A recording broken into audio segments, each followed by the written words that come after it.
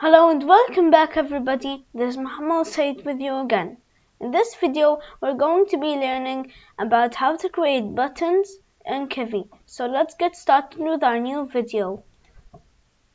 So first of all, in the importing section we're just going to add one thing. We're going to add from Kivy.uix.button. So here we're going to import the place that we're going to get the button option from. So we're going to say from Kivy.uix.button import button. Don't forget, while we're always importing anything in Kivy, we always have to remember to make the last word, like the last name of the file, we have to make it capital. So button. And now here is where a lot of things change. So first of all, this is what we're going to learn how to do in this video. We're going to learn how to create a button that says submit, and when we submit we're going to get what we submitted over here. So yeah, first of all, the same thing as the last video, we're just going to say everything that makes our grid layout work, but we're also going to create a new layout. We're going to make it, we're going to name it with self.inside. So here we're going to create a grid inside a grid, so we can create the button. So of course, yeah, we can here in Kivy we can't create a button with other widgets. So if you try doing it without self.inside, nothing is going to work for the button. So we're going to say self.inside equal grid layout. We're going to say what is our grid layout. We're going to say we only want 2 columns or more if you want, and then self.inside instead of only here in our second video self.firstname. So here we're going to say self.name, so self.inside.add widget label, same thing. And here below it's not going to change for the second line, but the first and third line they're always going to change. So yeah, we're going to just say self.inside. We're going to create this in our inside grid, in the grid inside of our main grid, and then we're going to say self.name to tell the computer that self.name is equal to a text input. So then self.inside.add widget, we're going to add this widget. Same thing for the third, and same thing for the second and third. We're just going to do the same thing. So let's just see what happens if we change it to, if we change this self.inside. I'm just going to make it self.add widget.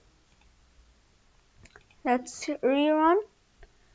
Here you see that everything here works nothing. Like, it's so strange, everything doesn't work properly. You just see the button works, but it doesn't work properly. So you have to say self.inside.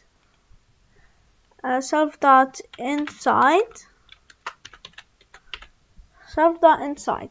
Now we're going to run it again, see what happens if it worked properly, and here it's working properly. So yeah, and the third line, same thing. And like everything you wanna do, last name, email, anything, it's going to be the same way. And yeah, if you're not familiar with what multi-line equal false is, that your email, your name can only be one line. So now self.add widget, self.inside. Now after that, here we're going to create our button. So we're going to say self.submit equal button. So you see here self.submit equal button text equal submit, font size is equal to 40. You can just change it to, let's say, just 20, so there's going to be a big difference. Stop and rerun. Here you see that it doesn't change, it only changes the text. So you see here the text is small, but we want to make it smaller. We want to see what's going to happen. We're just going to make it one. I know it's going to be really hard to see. It's going to be unseeable. So you see this little dot here, it's the text. That's why that's what happens when we made it that small. So now let's change the text from submit to continue. If you're like making an app or something, you can just say submit. You can say submit, continue, or next.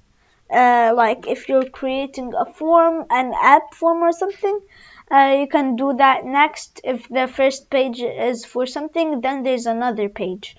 You can say continue if there's an app for login or something, or if you're submitting some details or anything. So just going to see what happens when we call it next. You see here it looks good, and you see here it says next. And I don't know if any of you realized, but when I run it, you're going to see here that it prints in our terminal name equal nothing because I don't type anything, and last name and email. So if I just changed it, if I said here Muhammad,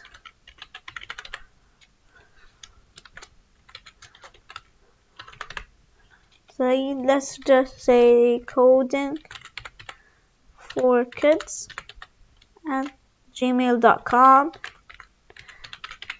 You see what's going to happen when we press enter. You're going to see the details that I did, they're printed in the terminal.